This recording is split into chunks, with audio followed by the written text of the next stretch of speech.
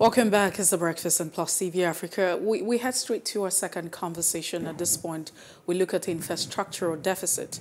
Now, towards ensuring that Nigeria meets the infrastructural need for its population by 2050, the federal government has been urged to put in place necessary legal framework for the adoption of tunneling and underground space technology in the country. Transportation Minister Rotimi Amechi had said, in view of the reality, there will be need to build capacity of Nigerians to embrace the imperatives of developing the underground space, broaden it to combat the challenges that mitigates the impact of congestion in Nigeria's growing city. Studies in Europe have shown huge urban benefits of technology to include the resolution and solution to traffic issues in cities, save time for the rest, fun and study, air quality improvement, decrease in fuel consumption, vehicle operational costs, decrease in daily death rate. Tunnel is important for transportation and clean energy, drinking water for irrigation, internet and electricity cables, air conditioning, as well as sanitation. Abidemi Agwor is a chairman, Tunneling Association of Nigeria, currently advocating the development of tunneling and underground space infrastructure in the energy city of sub-Saharan Africa, especially Nigeria and maybe Lagos. It's good to have you join us, Abidemi Agwor. Thank you very much. It's an absolute pleasure to be here with you this morning. Okay, so let's get straight to it. I mean, as fantastic and as brilliant as all of the benefits for having, tunneling in our space and underground space technology, do you think that we're ripe for this? I would not just say we're ripe for it. I would say that we're well overdue, for a city the magnitude of Lagos State, which is also classed as one of the biggest cities in Africa. Africa deemed to be the fastest urbanizing continent in the world. We already have challenges with our urban space in terms of the density and the congestion that we have in the city. So underground space use actually offers a different, offers an alternative for us to be able to plan and develop our city in such a way that will be more habitable. Mm. But just like we had that conversation before, we're right here now. If you look at what we have already, we're talking about the road infrastructure. That's right. And we're not faring well. We're not doing well with the road infrastructure. The roads are really almost nothing to write home about. Now, if you look at Lagos as a city, biggest city, Africa business city, whatever it is you target, you want to also look at the fact that, poor road network is also an issue. So do you think that we can actually say that, hey, we should be delving? It's like we're jumping, from one point, from age 1 to 10. So I would like to look at it from a different perspective. So there's a cause for inaction, and the cause for inaction is basically what we're seeing. The reason we have bad roads is because the capacity for those roads are basically they've been exceeded. So when we have less cargo on the road, when we have less vehicular movement on the road, and a percentage of the population transits or mobilizes across the city via a mass transit means, then that takes a lot of burden away from the road, and then we have less challenges with the quality and the roads of the road, because the roads are basically designed for a certain capacity, but because of the population and the magnitude of loading on the road and traffic on the road, it would basically be susceptible. So for me, I would say the biggest challenge now is that there's a puzzle, there's an element, a piece in the jigsaw that is missing.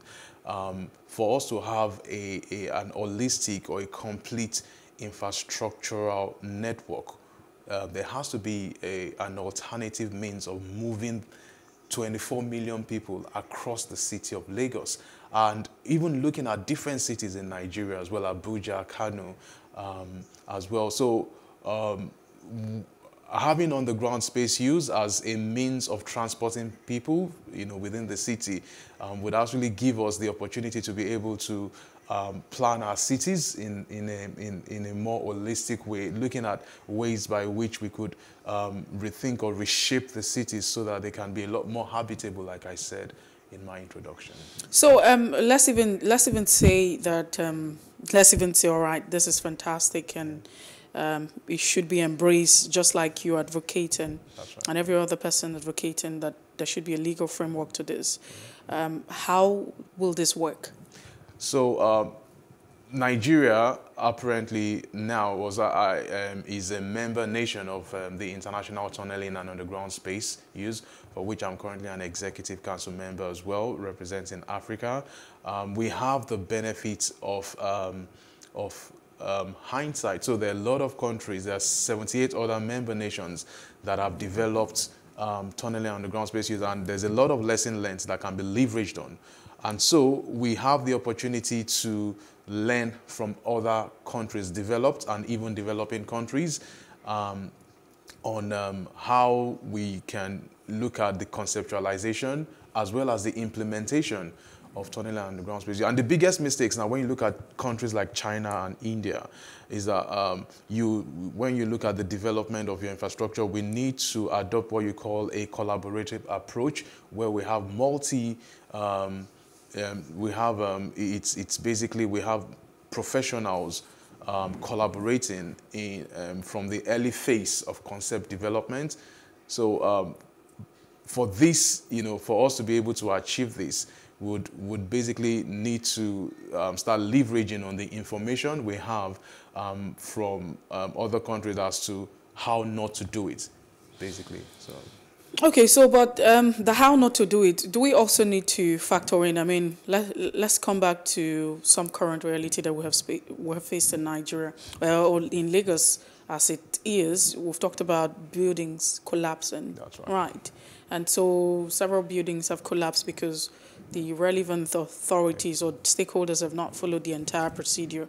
And then certain conditions need to be met. And so you would say you have to meet maybe the geological condition or, the hydrological condition. Do you think that, our climate, that we can meet all of this condition before thinking about all of this? So all these are basically ethical and, compliance issues.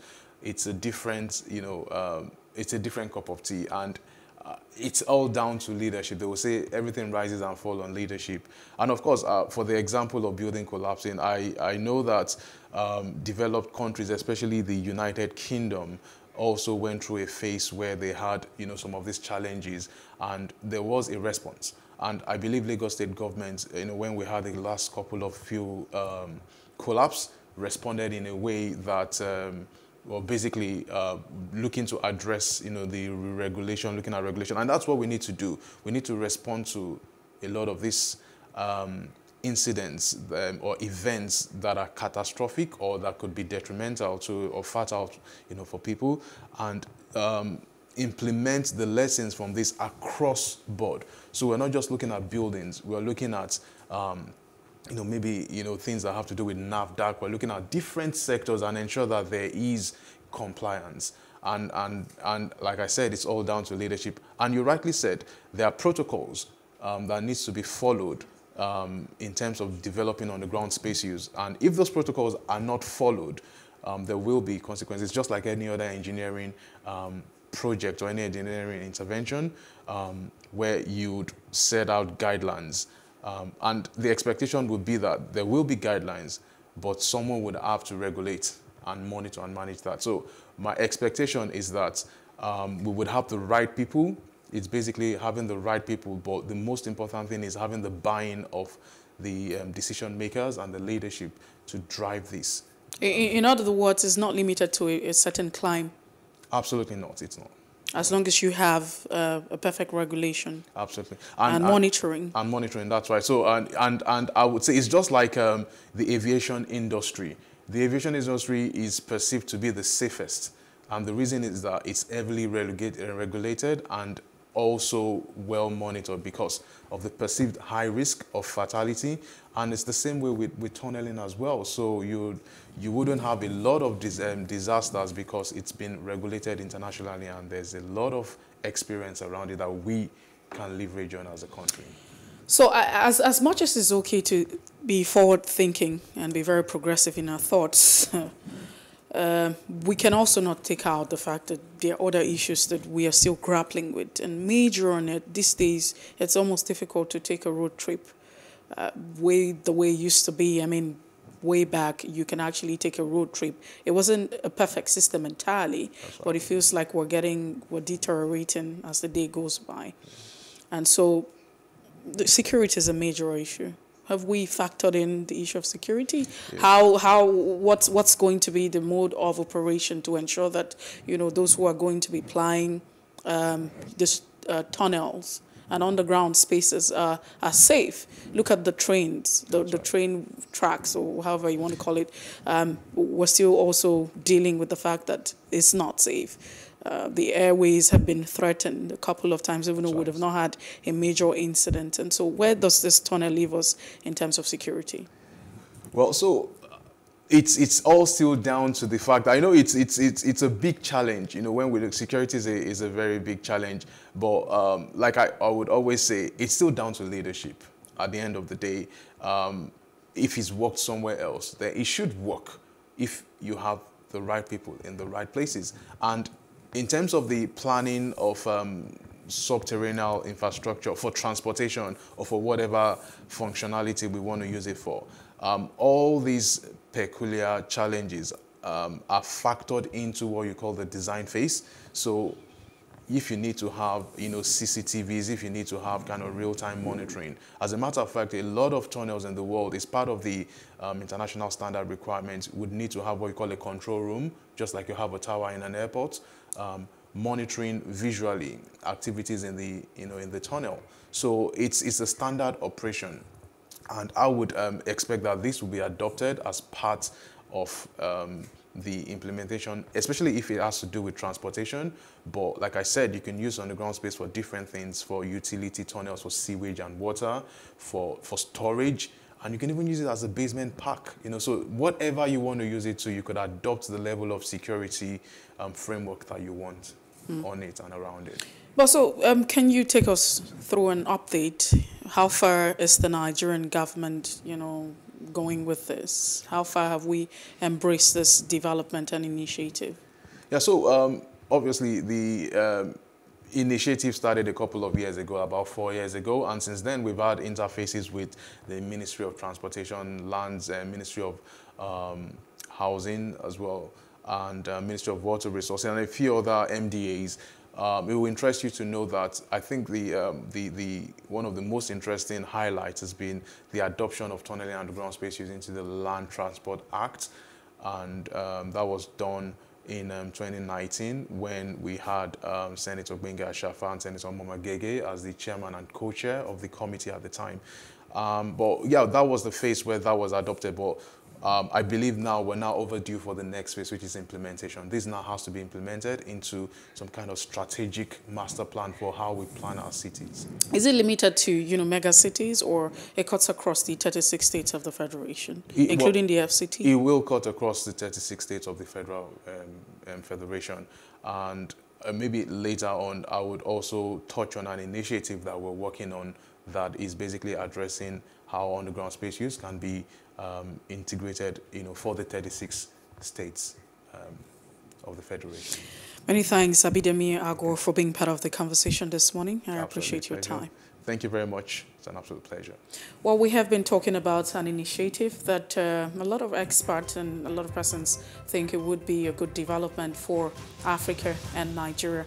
That's it this morning on our conversation on The Breakfast. If you missed out on any part of it, it's all right to follow us on Facebook, Twitter, and Instagram. Do subscribe to our YouTube channel at Plus TV Africa, Plus TV Africa Lifestyle. I am Messi Bokume. Thanks for watching. Have a fantastic Friday and happy Children's Day to all of the great, fantastic, amazing children out there.